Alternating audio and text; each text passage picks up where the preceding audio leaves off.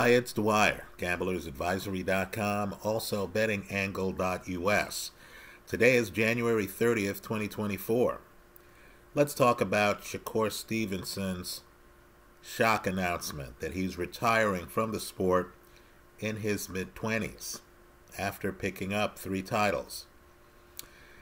Now, let me just make a few points. Boxing's a dangerous sport. Obviously, the fighter's decision should be honored. We all live different lives. We all think we know everything that's going on. We might not, right? So I don't want people to think that for a second I have any inside information whatsoever. Let me just say, Shakur Stevenson has good people around him. That much I know. I get the frustration. No one wants to fight him. His peers, and it matters, folks like Devin Haney, who he sparred against, and Gervonta Davis, for example, have gotten big paydays and are getting a lot of press, right? I get the idea, too, that fights are really group decisions. We can pretend here that Shakur Stevenson gets to pick his opponents, and the opponents get to decide whether they want to fight him. In actuality, fights are group decisions. The other side also gets to pick and choose. Promoters might not want to pay you full value against opponents who might not bring in huge crowds, right? That's the reality. I'm sure he's had some conversations with some promotional types who've explained to him the financial reality, right? Let me also say, too, that a fighter, especially one who spars with a lot of other fighters and who has had a decorated amateur career that includes an Olympic medal, a fighter might know they could beat certain elite fighters, and yet it's the opponents who are getting the big fights. Right, folks? That's always going to be part of boxing. Right? Champions are going to pick opponents who they feel they can beat. How else do you explain not only Tyson Fury fighting Francis Ngannou, but now Anthony Joshua fighting Francis Ngannou, who, of course, has yet to win a professional pro match? Right? I'm not saying Francis Ngannou hasn't acquitted himself well in the sport. But all I'm saying is he's picked for a reason, right? These champs aren't running out to fight Zhilei Zhang. They're running out to fight Francis Ngannou. Let's also get real, too. Boxing has different groups, right? There's a great video. It's really one of the best boxing interviews you're going to see of one side of the aisle.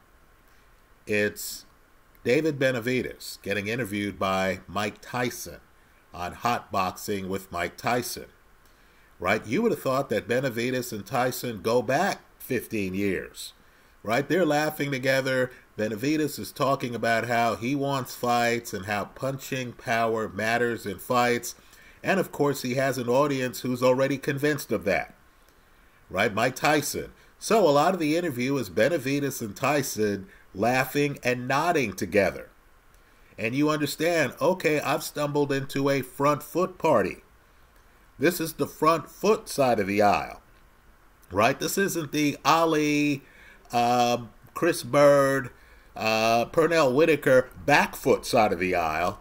This is a front foot party. Now, I understand when it comes to Shakur Stevenson, some fans, the front foot crowd, for example, the crowd where the first question is, hey, does the guy have punching power? Right? That crowd might not appreciate Stevenson's back foot game. I understand that Stevenson got booed at his last fight. Okay, you realize you're not loved and won't be loved by this crowd, right? If it's a contest between you and Gervonta Davis, a puncher who is front foot and heavy punch. Right? We get it. We get it. My advice to Shakur Stevenson is Tika Tawari's advice. Tika Tawari, excellent crypto investor. Check him out. And that advice is to let the game come to you. Do what you do best. right? If anyone is telling you to change your style and to be front foot, you need to actively ignore them. You're a back foot guy. There is a back foot crowd, right? I imagine if Ali was interviewing Pernell Whitaker, they'd be laughing and having a good time, talking about the back foot, making guys miss, defensive brilliance, how, they had the slugger following them around the ring like a lost puppy. My point to you is understand, we talk as if we're a unified, fan nation for boxing. We're actually balkanized, right? You have different groups who follow boxing. Some people want knockouts. Some people want great defense, right? I keep telling people that I was in Mexico the night of the Pernell Whitaker Julio Cesar Chavez fight, and it was clear to us, me and my group, that Pernell put on one of the great performances in history. Of course, after that fight, they called it a draw. The next day in the papers, if you speak Spanish, the headline was Los Gringos nos robaron, right? The gringos robbed us was the headline in the paper the next day, right? There were people who thought that Chavez had won the fight. So, if I'm Shakur Stevenson, you have to realize you can't be everything to everyone. You can't make everyone happy. The reason you're a 3-time champion is because of spectacular defense, timing, the things you have spent a lifetime developing. You never want to abandon those, right? But I also want Stevenson to realize, and a lot of these entertainment type people, folks who, when they were a teenager, were preparing to be a professional prize fighter, right? Folks who have been to the Olympics, who have spent their lives traveling internationally for boxing matches, preparing for this career, and then who, in the course of their career, have been able to get 6, possibly 7-figure paydays. What I just want Stevenson is to consider is, we get the fact that Olympic medalists, 3-time world champion guys get frustrated. You want real frustration?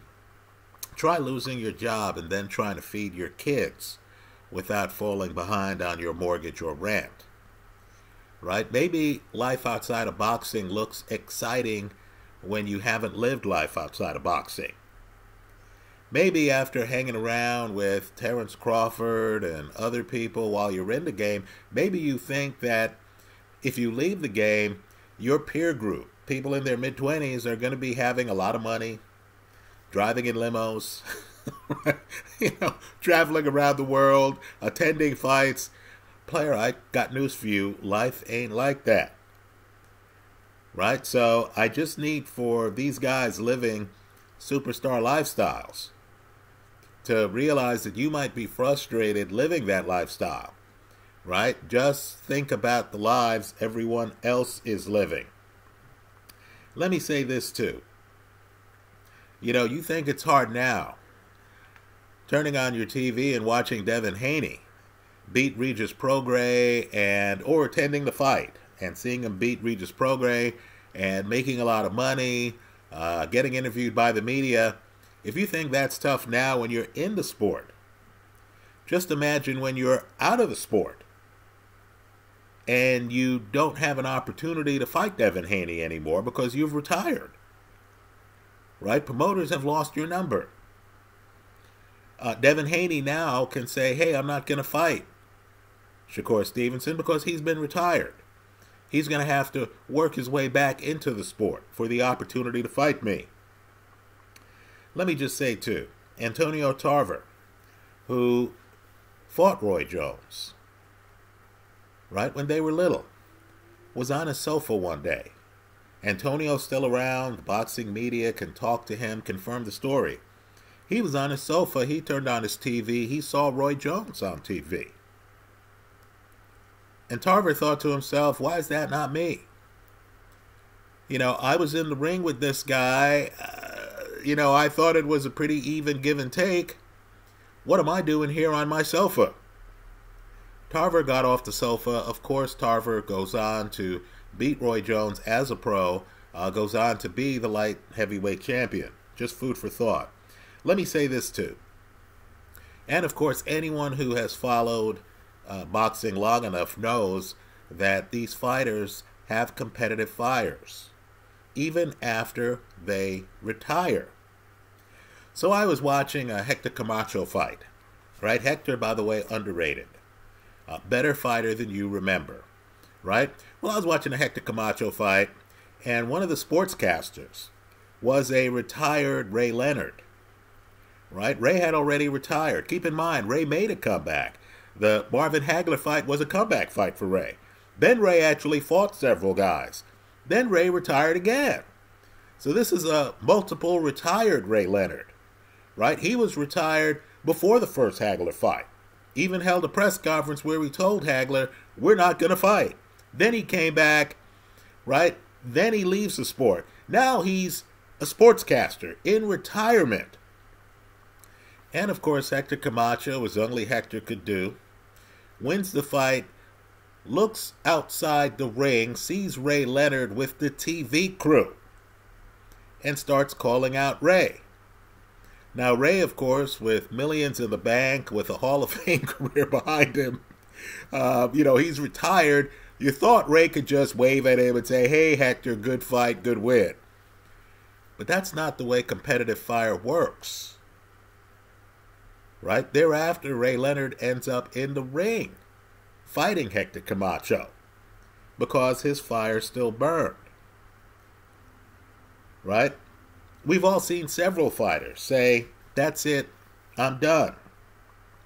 I'm old enough to have remembered when George Foreman shocked everyone by walking away from the sport, retiring the first time, right? Like Shakur Stevenson is thinking of doing right now. I remember when Larry Holmes was so disgusted over the scoring in his fights against Michael Spinks that Larry Holmes, and those were the only fights Holmes had lost up to that point, Larry Holmes retired, right? That was Larry's first retirement, right? Understand, there's even a moment in boxing where the best in the sport, arguably, pound for pound at the time, Ray Robinson, decided he was going to retire, and he walked away from the sport. Right? This would be like Terrence Crawford saying, hey, that's it. I'm tired. Ray even had some negative things to say about boxing. Right? Robinson, that Sugar Ray Robinson, said that, he didn't enjoy the sport that much. He didn't enjoy getting hit in the head. Right? Of course, he comes back. Think about it. Right? The best in the sport leaves. He decided he was going to be a dancer. I'm not making this up. Please Google this. He decided he was going to be a dancer. He preferred dancing to boxing, right? He apparently wanted to be a Sammy Davis Jr. type of guy. This is in the mid-50s. He ends up coming back to the sport. So, let me just say, my only advice to Shakur Stevenson, and everyone is offering him advice as you could imagine. Let me add my 2 cents worth. My only advice to Shakur Stevenson is simply to stay in shape. Right? He might want to call Ray Leonard. Because Ray was a guy, Ray had a detached retina. There was a medical reason for Ray walking away from the sport the first time. But Ray kept himself in shape. Right? Ray never lost his love affair with the sport of boxing. So Ray was the guy who was retired, but yet Ray's in the gym, yet Ray's boxing with younger guys, yet Ray is staying in shape. Ray kept himself in athletic shape. That's my only advice to Shakur Stevenson. Right? Keep yourself in shape. Keep your skills sharp. Right? If the fire still burns, you'll find your way back into the ring. Right? The important part here, though, is to give yourself options. Don't be one of these guys who hits the buffet table, who loses the address for the gym, who decides he is going to actually be retired for 18 months and then decides he's going to come back. Right? No, be the guy who continues the athletic regimen, who continues to treat his body as a temple. Let me add one more thing. Continue to hang around your boxing friends. Right? You know, you don't want to blow up bridges. Right? The people who have helped your career, stay in touch with them. Right? Don't lose their numbers. The fighters you hang around, Terrence Crawford, others, continue to hang around them. Right? See if walking in the gym to visit your buddy ignites that competitive fire where you actually want to get in the ring. Right? If it does, as I said, you'll find your way back. Right? Don't let the fact that getting fights at 135 get in the way of anything. I would argue, too, that you might even want to call Marco Antonio Barrera. He reached a point where he was so disgusted with the powers that be in boxing that he beat a champion. When they came over to him with the belts in the ring, he refused to accept the belts. It was enough for him to know he had beaten the champion. Right? Talk to him about how you might want to go about your career. Right? If you have 3 belts but you're this frustrated, then what's the purpose of having had the belts? Right? Maybe what you want to do is to tailor your career a little bit differently where you're just targeting guys. Right? You know you want to fight Loma. You know you want to fight Devin Haney. Right? You know, the great Alexis Arguello was the man. Right? He was the man, but that wasn't enough. Right? He needed to go up one weight class. He needed to fight Aaron Pryor. Right? Understand, it wasn't so much about titles. It was about a great champion in a weight class who he thought he could beat. Now that first fight is clouded. Right? Pryor's corner does give him a water bottle that seems to energize him. Right? There are many who believe what was in that bottle, since Pryor had gotten another bottle, wasn't water. Right? His cornerman, I won't even say his name, we'll protect privacy here. His cornerman says, not that bottle, the one I mixed. Right? That's the first fight. An argument can be made that was his best shot to beat Aaron Pryor. They fought again. This time, Pryor, who was a great fighter, beats Alexis Arguello. But understand, Arguello got the satisfaction of fighting who he wanted. Right? To do that, you might need to jump weight classes. You might need to study and pick opponents who fit your fight style. Right? Don't have sanctioning bodies telling you all the people you need to fight. You might want to be a boxing free agent who is pursuing targets. That's how I see it. Let me hear from you. To all of those watching this video, if you have ideas for Shakur Stevenson that you want to share here online, please feel free to do so in the comment section of this YouTube video. Thanks for stopping by.